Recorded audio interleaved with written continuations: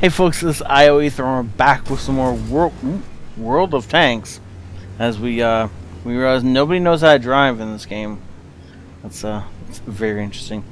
I love this tank. I've just been staring at the decals for so long that I realized I should probably actually start recording.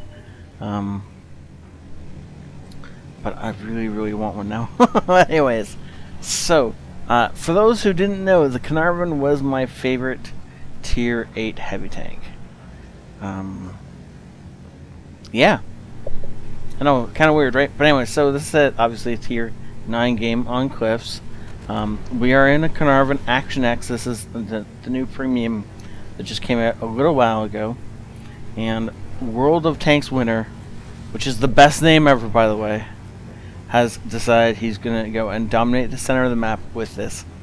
I'm gonna say he's playing in the European server because French is not normally spoken over here in North America. Unless you're looking at Quebec, in which case we don't talk about Quebec. If you live in Quebec, then you understand that Ontarians and Quebecans have always had this nice little rivalry going on. And if you don't get that, I don't care. Oh, getting hit by the T95 takes out his driver, so he fixes that. Thankfully, it was only a tiny T95 gun, and not the massive one that could have killed us in 2 hits. Because that would have been bad. Getting hit by that would have been bad. So using this spot, he can fire down on his opponents. Was this really what he wants to be doing in this tank anyway? This tank is designed for looking down on enemies and firing at them. So he's going to be, if he does this right, with the angle that they're going to be shooting back at him, they're going to be bouncing off the top of this turret most of the time. This 112 is backed up to the point where we can shoot him in the side, so there's no reason we can't shoot him in the side. And again, you just watch stuff bounce off of us. Our lure plate is the only thing that can really pen at this angle, and oops, I didn't even see there was a T-32 there. It was low health, but obviously there was. Follows the laser back and takes pot shot back at the 112. Yeah, he checks his armor just like I did a second ago, and he can tell that he is secure there. The lower glacis is the only part that they can pen him, and with that hidden by that little ridge of rocks, he is perfectly safe. You can see the other Action X, or Caernarvon Action X, on the other side of the rock, doing the same thing up until he gets destroyed because he wasn't paying attention. And not paying attention can get you killed faster than anything else. T95 not paying attention. Oh, whiffs the first shot over the top of him. Gonna put the second into the fuel tank. Nope, goes low, does not hit the fuel tank. Actually hits underneath. That is a hard weak point to hit. But he just snapped off a shot and penned it. And that looks like it went into the cupola. Now whether or not it went through did any damage, I don't know. We're not going to know for a little while. But right now that looked good. Driving backwards. Okay. Thankfully the T95 was either not there or not loaded. And we get away with this maneuver. I'm going to speed up a little bit because it's going to take him forever to climb this hill otherwise. And now we're on top of this hill, we can really start dominating this map. Of course, that's assuming we don't give them clean shots at our lower glacis. We're going to hold down with only one artillery on the map. Do have to watch out for him. Firing down into this Emil. Because we're firing down into the Emil, a lot of the Emil's armor is immediately negated.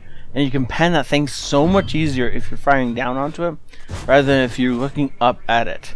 If you're looking up at it, is almost impenetrable. Looking down on it, though, is just butter all the way through. A lot, actually, like this tank.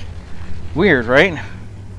Looking down on the object, and now because he's looking at the object and he's in this position, he's actually got the lighthouse behind him, meaning he's unlikely to get hit by artillery fire.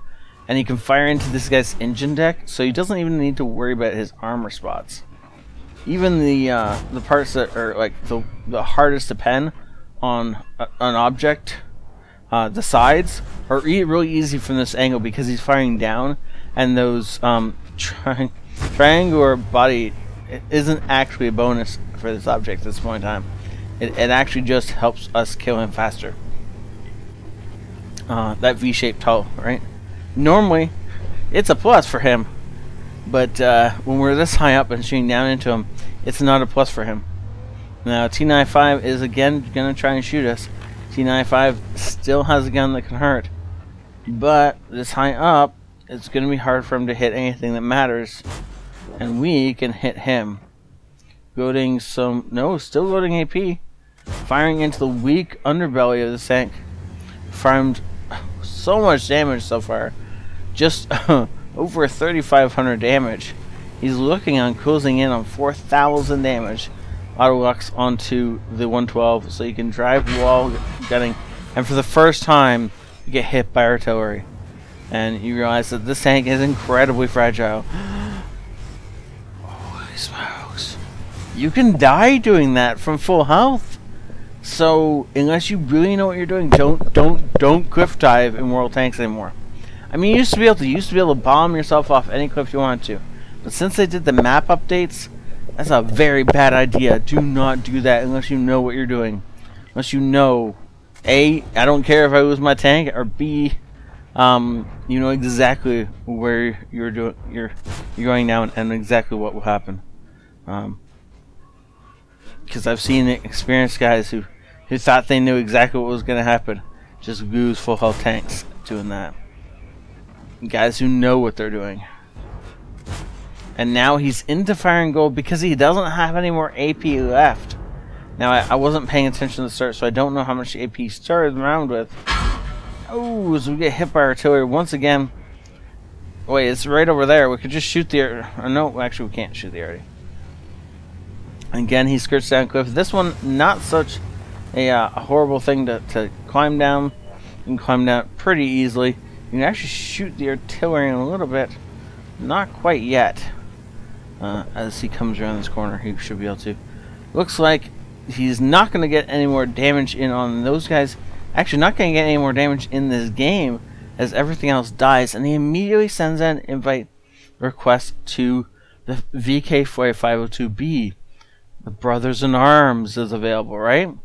So we're going to have to see if he gets there or not. Come back for a second. We'll post bad results, right? Ace Tanker. Are we totally surprised? No. Hand of God, Spotter, Bruiser, Fighter, Fire for Effect, Shell Proof. 159,000 credits made. Steel wall and a high caliber. Holy smokes. Just look at that. I mean, he wouldn't leave the T-95 alone. He did 1,300 damage just to T-95 alone. I didn't realize he actually... wait, no, that's to himself. So, like, I didn't think he fought two of them, but no. This is when he fell down the cliff and damaged himself. That's what that's from. Wow. This tank, I like it. Doing 4,500 damage. It doesn't look like it should be a 17,000 or 1,700 experience game, but the fact is that he did it all himself. He spotted all his own damage. He was the guy leading the charge. He was the guy doing the spotting. And he did get assistance damage for that, but he was spotting for his own targets a lot of the time. That's why his experience is so high. He also took a ton of shells to the face and just kind of shrugged them off and kept going. Because, again, he was just above his opponents, and he could look down on them and laugh with glee. So, well done, sir. Speaking of, little teasers and stuff, I need more bonus clips, guys. I am running out, and I'm going to have to start doing bonus clipless, clipless movies soon. Videos. It's going to be horrible. For those of you who have enjoyed the bonus clips, I need some more. You guys have all seen the bonus clips the past couple weeks.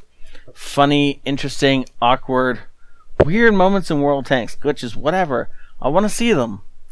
All you have to do is grab the replay You don't even have to upload it. You really can just grab the replay and email it to me. Email address is on my about page on the YouTube channel, or just type in ioEtherTV@gmail.com and just send me some bonus clips.